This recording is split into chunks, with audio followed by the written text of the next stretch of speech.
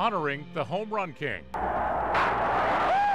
long drive, ball hit deep. The legacy of Hank Aaron in his own words. God gave me the ability to play the game of baseball. And remembered by those who knew him. He's like a god. We're just mere earthlings. He was, he was on a different level. The city of Mobile loses a hero. It's a great loss, not just to the Aaron family.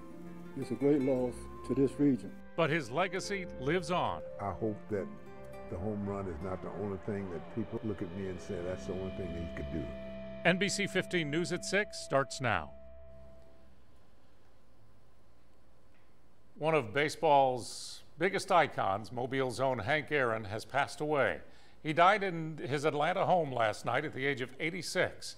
He was known as Hammerin' Hank, shattering Babe Ruth's home run record in 1974. He held that title of home run king for 40 years. Even if you take that away, Aaron was still one of the greatest to ever trot onto the diamond.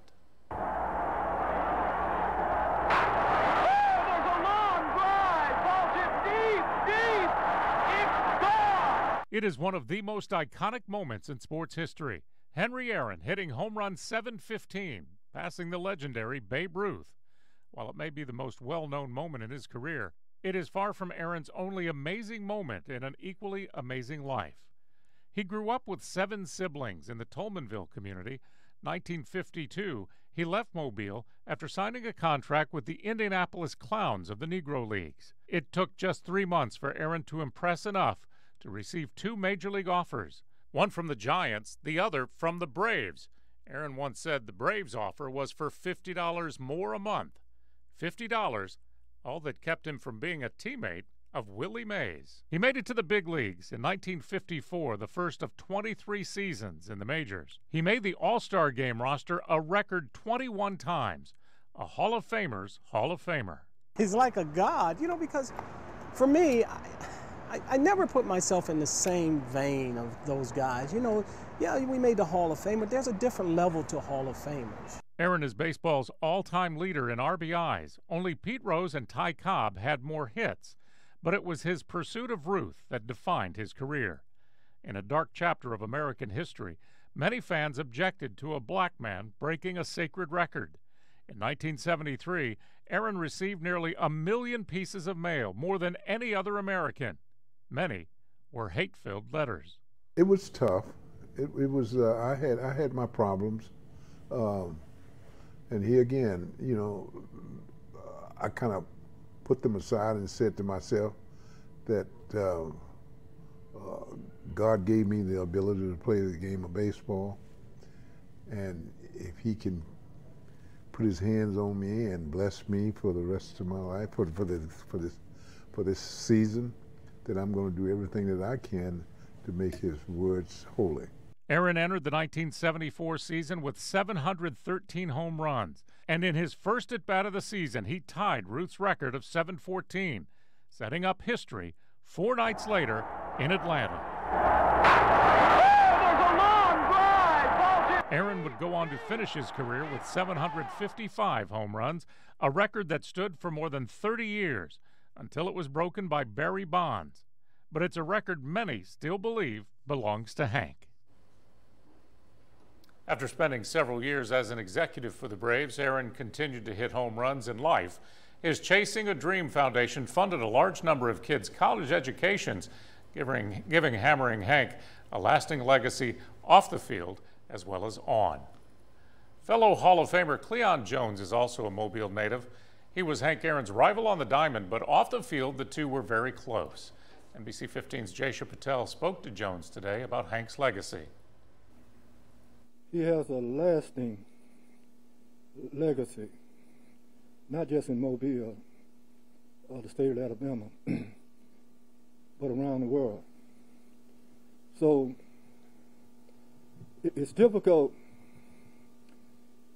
for me to stand here and eulogize Hank Aaron, because I don't have the words and we don't have enough time. But I just would hope that everybody realize the greatness and the sheer ability to be humble, that was Hank Aaron. That's the way I knew him. That's the way he would always be. Hank Aaron's childhood home stands next to the stadium which bears his name in Mobile. For decades, it has been a monument to his humble beginnings. NBC 15's Colin Cahill is there tonight. Colin, walking through that house shows where Hank really came from. From magazines and bats to his mother's china cabinet, Hank Aaron's childhood home serves as a time capsule for all future generations to walk through. It's a member of our family passing. For John Hilliard, coming to work this morning felt different before he even heard the news. When I got to the gate, I hadn't heard that he had passed yet, and there was a film crew at the gate, and I'm thinking, I knew in my heart what had happened, you know. Since moving Hank Aaron's home to its current location outside of Hank Aaron Stadium, Hilliard has been part of it all. He's collected, placed, and detailed the memorabilia that all hang on the walls of Hank Aaron's childhood home. It took a couple of years, and it took a whole day to move it, you know, from one place to the other. And we had people here doing it that day, but I was in Atlanta with Hank at his house, and he was giving us some more stuff for it the day that we actually moved it. Even after all of his home runs and his incredible highlights, John remembers Hank for what he was off the field and out of the limelight. I think he's one of the top, you know, one, two, or three players ever, but he was even a better human being. He was the most humble, gentle, loving person that I've ever met. The home is open to the public and serves as a reminder to all those that walk through it of the legacy that Hammer and Hank leaves behind. I think it's so inspirational. I know for the kids in school, for the kids that play here, because when we did have a AAA team here, they would have the kids come and see it. And the most important thing in life is to see something that you can touch. When the Bay Bears moved, you know, we formed this company with one goal in mind, and that was to save not only Hank Aaron Stadium, but keep the childhood home and museum on the grounds of Hank Aaron Stadium, keep it maintained, keep it open, add stuff to it, you know, regrow it in the community and teach people about a legendary man. Now the Mobile Sports Entertainment Group, the group that takes care of the home, they're planning a tribute to Hank Aaron in the coming weeks. Reporting live in Mobile, Colin Cahill, NBC 15 News. Colin, thanks. Another tribute to the baseball legend comes from the man and woman who raised Hank Aaron in that home 24 years ago when Hank Aaron Stadium opened. Then NBC 15 reporter Dave Straker spoke with Herbert and Estella Aaron, Hank's parents. His dad could still remember how Hank learned to hit curveballs. Yeah, you know how you throw the ball up on the house, you wait until it, you know which way it's coming, and swing and hit at it. And played soda water tops. You can't hardly hit a soda water top because I'm making all that. I placed a lot of, and I said, throw it on this side, man. You're going to knock my other one out. Of all his accolades, Herbert said seeing his son's name on the stadium in Mobile made him the proudest. The people who grew up with Hank Aaron also sharing their favorite memories of him. NBC 15's Rachel Wilkerson spoke to a childhood friend today. Rachel, he says he is proud of how far Aaron's legacy has reached. He is, Greg. Dr. Willie Clemens couldn't help but smile every time he said Hank Aaron's name. That's because of how much Aaron has impacted not only his life, but the world. Pleasant memories that will give me the strength, as well as my wife, because we talked about that earlier today, in order to continue on. Dr. Willie Clemens has been friends with Hank Aaron for 70 years. Just 3 weeks ago, they were making plans to visit each other. The news of Aaron's death this morning came as a surprise. He says Aaron wasn't having any unusual body aches or symptoms. He went to bed last night and wasn't feeling a little well, but I mean, that's typical. But then this morning, when Billy went to wake him up, she couldn't, and so he passed in his sleep. So it was just completely shocked, because that was not expected. And the good part of it, in terms of death, that he died in peace. Dr. Clemens says their friendship was filled with everlasting memories, from watching Hank grow up to the painful journey he endured making history in the Major League to Mardi Gras, charities, and other events. Those that I will always remember that, and the fun memories that we've had over the years. We did a lot of things together. Most importantly, though, he reflects on how humble Aaron was, how determined, and how he loved to give back to the youth and community. And those values of being very humble, and being forgiving and providing service, all of those were key, and that's how he lived his life. We have several stories on our website about Hank Aaron and his legacy. You can find them at mynbc15.com. Greg? Rachel, thanks. All across the state of Alabama, flags are flying at half-staff in honor of the baseball legend. Governor Kay Ivey ordering flags lowered through sunset today. In a statement, she extended sympathies to Aaron's family, friends, and former teammates. Here in Mobile, in a very classy move, the Senior Bowl will be honoring Hammering Hank. Today, Executive Director Jim Nagy announcing players will wear this helmet sticker, Hank's number 44, during next Saturday's game. This morning, Mobile Mayor Sandy Stimpson released a statement on the port city's legendary son. It reads in part, "He will always hold a special place in our hearts here in the city of Mobile, a humanitarian, business leader, philanthropist, and a national baseball icon. Hank Aaron represented the best of our city." Mayor Stimpson also shared a photo of himself with Hank, memories the mayor will undoubtedly hold on to forever. NBC 15 News was first to tell you about the passing of Hank Aaron with a breaking news text alert. Download our free NBC 15 News app and sign up for text alerts to be the first to know about breaking news. Still to come, making the port city proud, how another Mobile native is making history up in Washington. But first, feeling left behind, why doctors say the vaccine shortage is impacting people that can't even get it yet. This is NBC 15 News, winner of Best Newscast from the Alabama Broadcasters Association.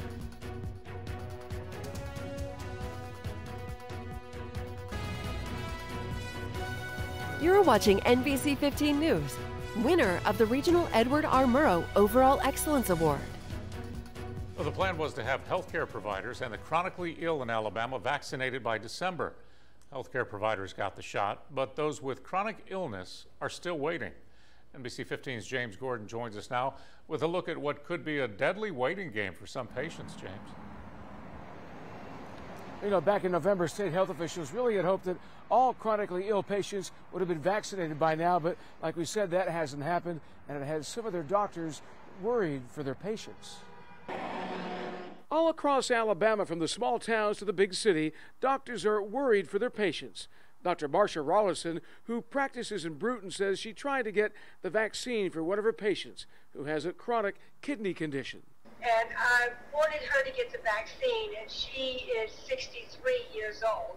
So 2 days ago, I called 4 different places trying to get the vaccine for her, and I was told that they could not give it to her because she was not in a group that was approved at this time. There are likely more cases just like this one in other parts of the state. The problem is there's not enough vaccine to go around. State health officials have been warning the vaccine supply is limited and is now vaccinating those age 75 and older, police and firefighters, and medical workers. That's between 650 and 700,000 people. So those with chronic illnesses will be included in the next phase. Doctors who fear their chronically ill patients could die if they get the virus are having to ask their patients to sit tight. I think we're going to have to be patient, but we need to keep up with the availability of the vaccine so that as soon as there is adequate vaccine, people with chronic illnesses can get that vaccine. And from the federal level to the state level, the push is to get more vaccine out there as soon as possible. But now we're live in Baldwin County. James Gordon, NBC 15 News. Just a little over 2 weeks ago, Hammer and Hank got the first dose of the coronavirus vaccine at Morehouse College in what would be one of his final public appearances. Aaron said he hopes he could inspire his fellow African Americans to get the vaccine as well. I feel quite proud of myself of doing something like this. You know, it's just a small thing that can help zillions of people in this country. Let's take a look at the latest vaccine numbers right now. This week, the state of Alabama has given nearly 50,000 doses of the Moderna vaccine. That's more than the first 3 weeks of vaccinations combined, but so far Alabama has only given out 50% of the doses we've been allotted. Each vaccine requires 2 doses. NBC 15 News is dedicated to keeping you informed when it comes to the COVID-19 vaccine and the impact on our community. Visit our website, mynbc15.com, for all of our coverage on the pandemic. In Washington, another Mobilian is making history. The yeas are 93, the nays are 2, and the nomination is confirmed. Retired General Lloyd Austin has been named Defense Secretary. The Senate approved his nomination this morning. Austin becoming the first black defense secretary in American history. He served in the military for 41 years, retiring back in 2016. NBC 15 weather with Chief Meteorologist Alan Seals. Certified most accurate forecast by Weather Rate. It has been a gray sort of day. It has been damp, but as you look at the radar, there's not much in the way of rain left. Light showers, isolated showers, all moving from west to east. That means, though, your streets will still stay damp. Rainfall totals, 1/3 of an inch roughly at Mobile's airport, Pensacola's airport. Many other communities, though, picked up over an inch of rain, so the numbers are slowly climbing as we work our way slowly toward the spring growing season.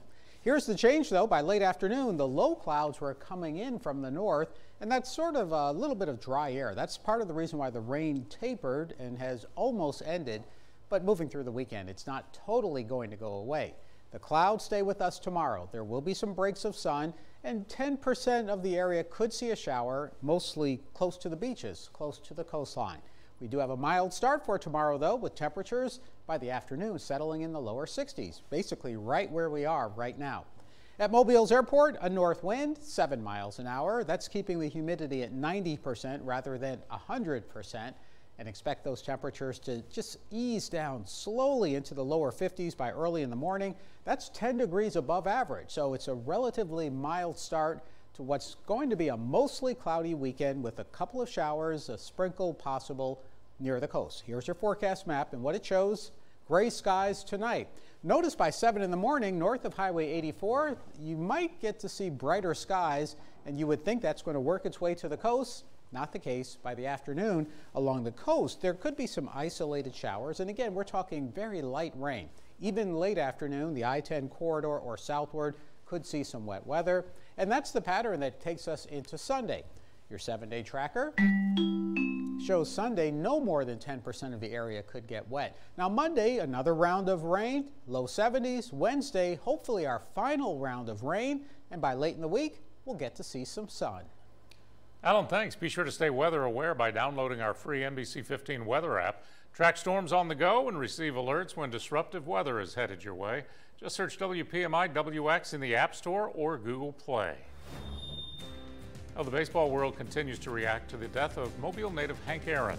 After the break, fellow Hall of Famer and Braves legend Chipper Jones on just how good Hammerin' Hank was.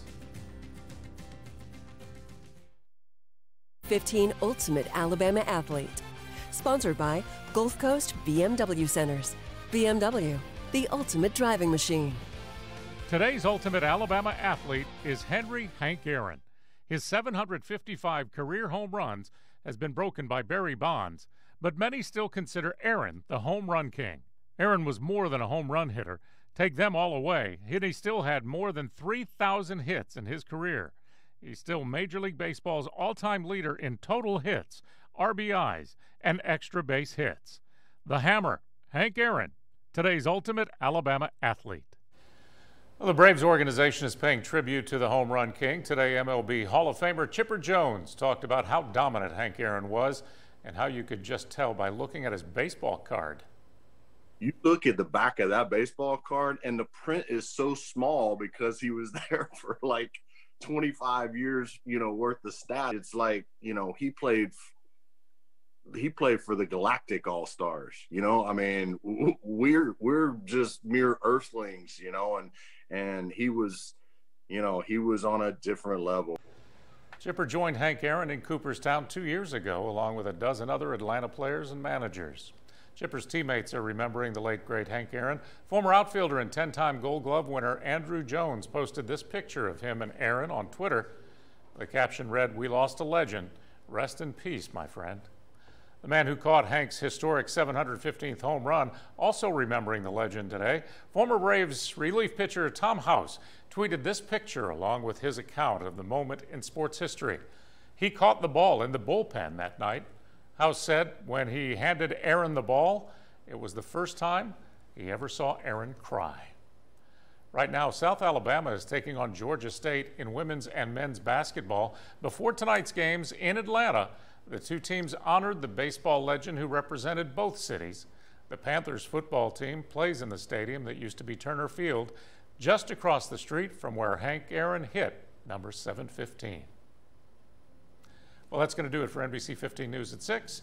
We'll be back with the very latest news, weather, and sports at 7 here on UTV 44, then back on NBC 15 for the news at 10.